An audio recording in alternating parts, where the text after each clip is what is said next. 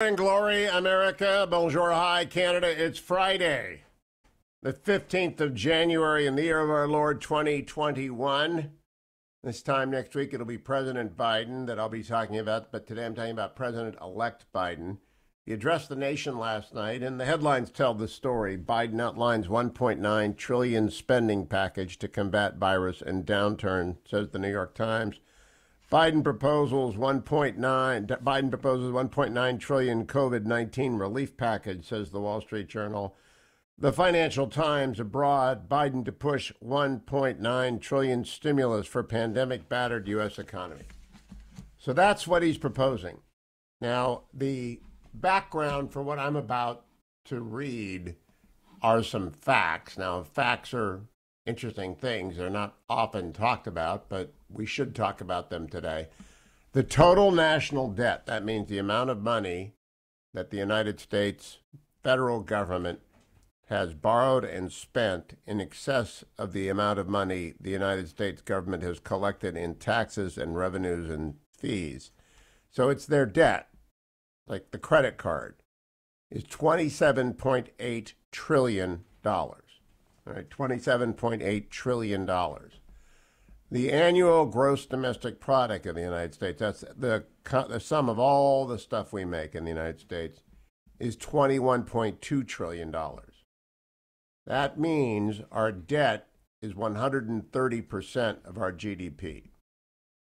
Now, you might say, is that good or bad? Let me ask you, if you make $100,000 a year, and you owe $130,000 total on your credit cards and your, well, let me be more realistic. If you make $100,000 a year and you owe $130,000 on your house, you're okay. All right? You're not great. Be better off to pay it off. But you're not out of sync with a 30-year commitment. If you make $100,000 and you owe $130,000 on your credit card, you're in big trouble. Now, the United States is somewhere between the first and the second example, because the $27.8 trillion is mixed up of many, many, many debt instruments, some of which are due today, and many of which are not due for 30 years. And it would be good to refinance the entire debt right now at low interest rates. But the problem is we can't sustain this. Here's what I really want you to hear. I told you the national debt is $27.8 trillion. In 1980, the national, and that's 130% of GDP. In 1980, the national debt was 35% of GDP. In 2009, when President Obama took office, the national debt was $12 trillion. In 2019, before the virus arrived, it was $22 trillion. So we are going to go from $22 trillion to $30 trillion in 2 years. The last year of Trump and the first year of Biden. And that's because of the virus. It's like World War II. It's a unique circumstance. The question is, how do we spend the money that President Biden wants to spend, and how do we address this debt? That's the number one issue for the GOP leaders, Mitch McConnell and Kevin McCarthy, to address. In the Wall Street Journal this morning, two fellows at Hoover, John Taylor, who's the world's smartest man, and John Coogan, who's very close to being the world's smartest man, they're good economists, write the following. President-elect Biden is promising another round of federal checks to stimulate the economy. Jumping on the bandwagon for $2,000 checks may be only the beginning, but history shows such spending does nothing to stimulate the economy. In the end, it only adds to the federal debt. Since the 1970s, one-time cash payments to individuals to stimulate the economic growth has been tried at least 5 times.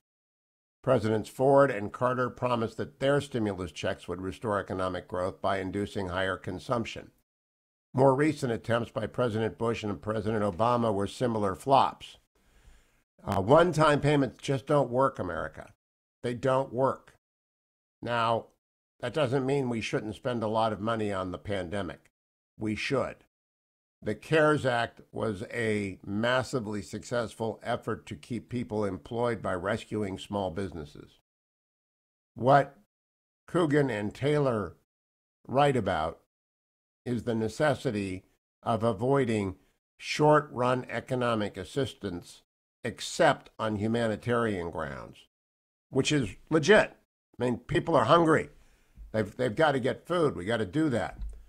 But the big debate in front of the country is if we're going to do phase 5, and we're going to do phase 5 because President Biden won the election, President-elect Biden won the election, and he has the narrowest of majorities in both houses. This has to be bipartisan or it won't work. You need 60 votes in the Senate to pass this. The filibuster is not going to be repealed. Even though Georgia Senate races both went to Democrats, it's 50-50. There are rules for a 50-50 Senate.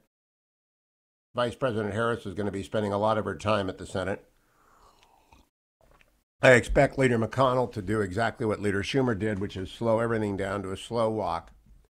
But on this first action, there's got to be a compromise. Republicans want to spend money on getting people back to work by reopening business. And President-elect Biden says we need more testing. Not sure about that. I think testing is pretty easy to get right now. We do need maybe some additional public health infrastructure because the states have messed up so badly the vaccine rollout. But I do not believe that this will go through unchanged, and it shouldn't go through unchanged. We have a legislative branch, and the legislative branch is going to study it very, very, very carefully. The question is, when indeed will they get down to dealing with the most important thing? Now, the most important thing is how to spend the money and where to spend the money. I'm not going to talk a lot about the unconstitutional impeachment trial coming up. You know my opinion about that. I believe my opinion will hold sway. There aren't 2/3 votes to convict President Trump. So it's all a waste of time, in my view, and people ought to be focused on getting the vaccine rollout and on how to get the economy stood up again.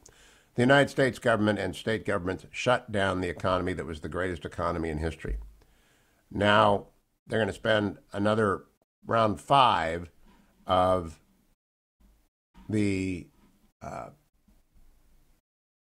I'd call it stimulus. This really isn't stimulus. It's rescue. There are people who need rescue, people who are working, people who had good jobs. President-elect Biden also wants a federal minimum wage of $15 an hour. I think that is a mistake. I think it will destroy jobs for high school students and a lot of workers who don't warrant $15. I think more people will get more hours who are experienced. It's just a very bad thing for employment. But these are old arguments that we will continue to have in a 50-50 Congress. It's a 50-50 Congress. I mean, Nancy Pelosi can lose 6 votes, and the Republicans are going to win the Congress in 2022 after redistricting. Let's just get that through our heads. And there isn't going to be a repeal of the filibuster, so you need 60 votes to get anything through, so you got to pick up every Democrat plus 10 Republicans.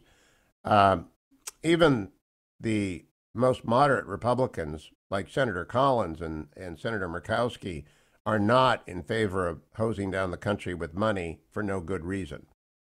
And so there's a conversation ahead. What do you want the money to be spent on? Another big trend. And do you worry about this debt? I repeat the numbers that I want you. The national debt is $27.8 trillion. We pay interest on that. And when interest rates go up, we are going to face incredible inflation. They went up from 1.09 to 1.13 on the 10-year Treasury yesterday. And so Birch Gold